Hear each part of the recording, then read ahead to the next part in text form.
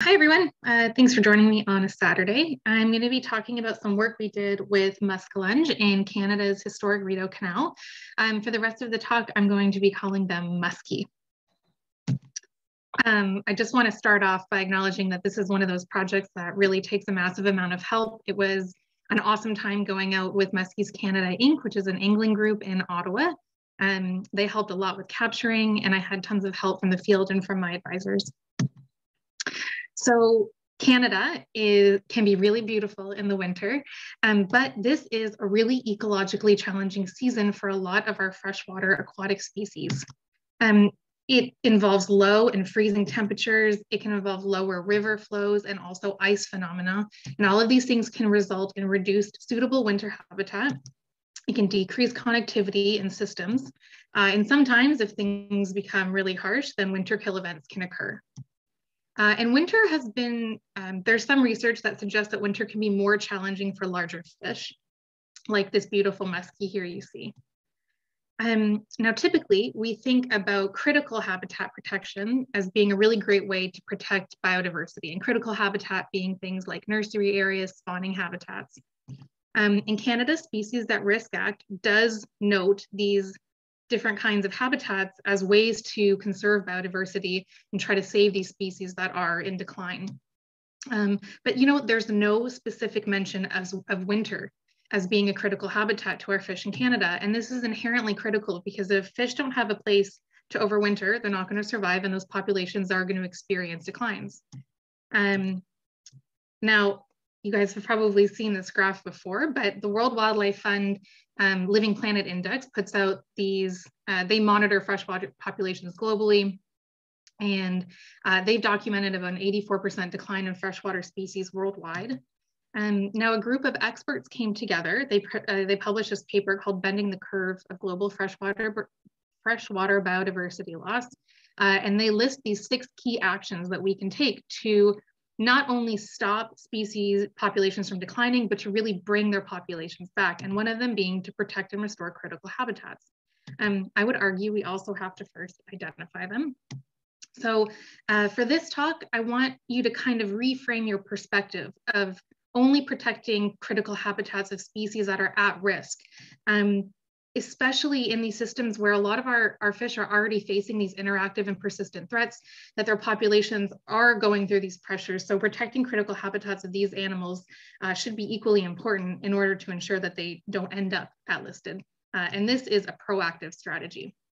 Now, I work in Canada's historic Rideau Canal. This is located in Eastern Ontario. It's a 202-kilometer long navigable route that connects Lake Ontario to the Ottawa River, and it's interconnected by 24 operating lock stations. The high point in the system, so it's kind of, it's graded on its elevation. The high point is here where this red star is at Newborough Lake. And then water flows northwards towards Ottawa from there or southwards towards Kingston. So just keeping in mind the flow direction in the system. Muskie are found here in the northern portions of the Rideau Canal. It's also called the Rideau River. So muskie are ecologically important as top predators. They're also a really recreationally important iconic sport fish that anglers, people come from all over to try to catch them. And the IUCN lists several different threats that are putting pressures on these populations. And that includes natural system modifications like dams and water management, invasive species and disease, and pollution. And all of these are really, really relevant to the Rideau Canal. They're ongoing issues that we know need to be addressed.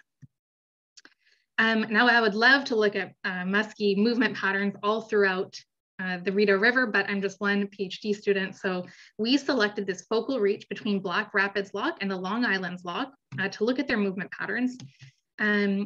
So the Rideau Canal is a UNESCO World Heritage Site, which means that it's highly regulated for navigation and so that they can protect infrastructure that has historical integrity like the locks. So Parks Canada really carefully controls the water levels, but they only do this during the navigation season. And outside of the navigation season, which is what we call the drawdown season, these really considerable drawdowns happen during winter. So what you're looking at, this red dashed line, is what the water level would be during the navigation season. And then they lower these water levels each winter. This is about 2 meters that you're looking at. This is Mosquito Creek, which is an important spawning tributary for game fish and muskellunge. And again, you're looking at about a 2 meter drawdown here. So where that black dash line is normally where the water level is at. And this area between Black Rapids and Long Island, we refer to as the Ecolands Reach because there's a nearby park called Ecolands, and it has invasive species like carp, and likely pretty soon round goby are going to show up. It does have some pretty poor water quality, and it is fragmented by these 2 lock stations, but we're not sure if connectivity is also minimized during the drawdown when water levels are reduced. But what's likely happening is that these winter threats are exacerbating the threats that fish are already undergoing during winter. So we set out with the key goal of evaluating muskie spatial ecology during the drawdown season with some specific focuses, like which areas then are most important in supporting muskie overwintering, what environmental characteristics influence residency, and is connectivity an issue during the drawdown season? I had an awesome time working with the anglers and bringing them all out together. As you can see, we had a blast.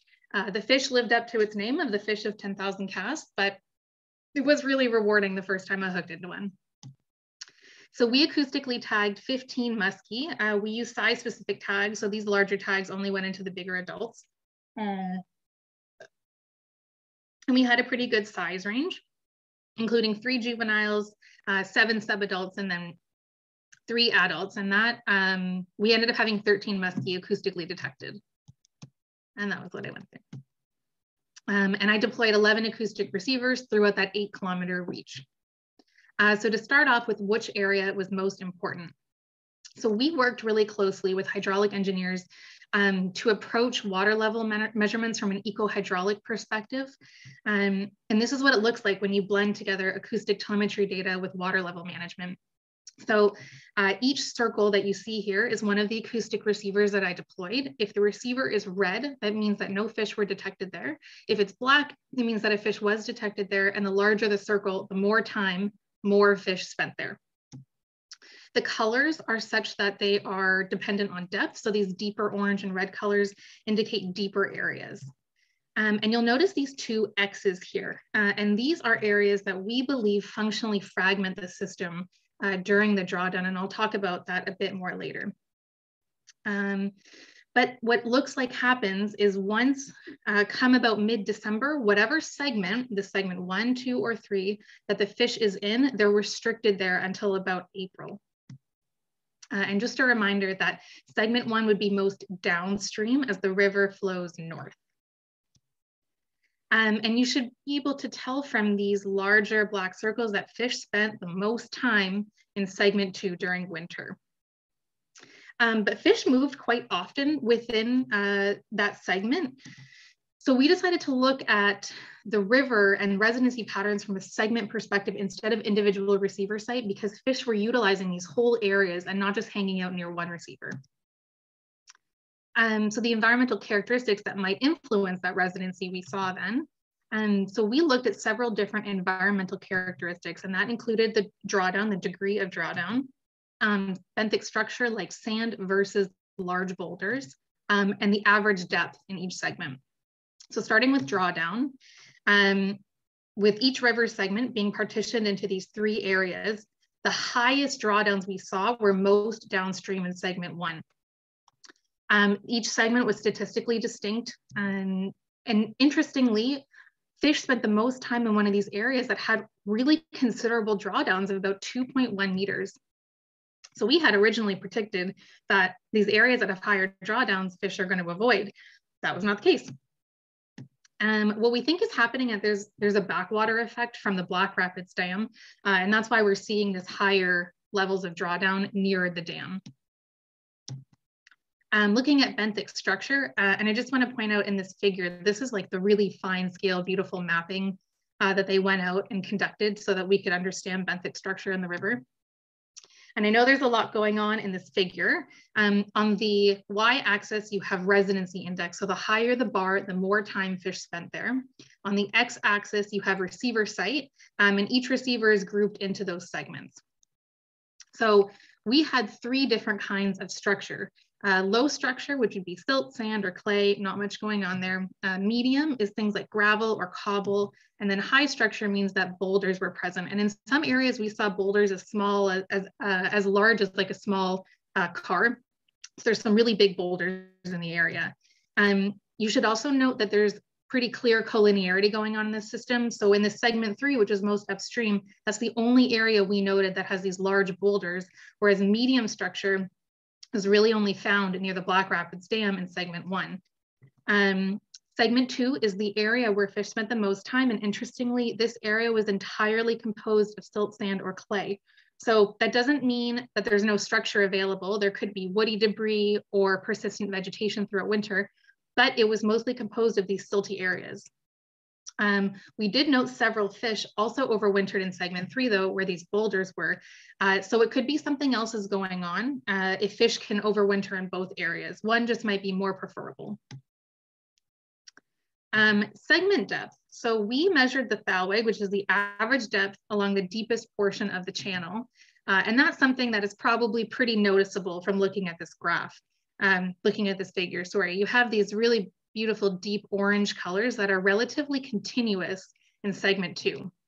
Segment 1 on average was about 3 meters deep. Segment 2, almost 5 meters deep on average, whereas segment 3 was only about 2.4 meters on average. So what we think is happening is that these silty areas are usually indicating slower velocities, and there's this deep area, so it could just be the best suitable area that has minimal energy requirements. With connectivity in the season, as you know now from those X's, connectivity was an issue. And these two areas appear to functionally fragment fish from passing through. What's most likely is that it's just too shallow during winter. So these areas are quite shallow, about 0.5 meter to maximum 2 meters in some areas. This area near receiver 8 also experiences really high velocities, especially during spring freshet. So it could be a velocity barrier.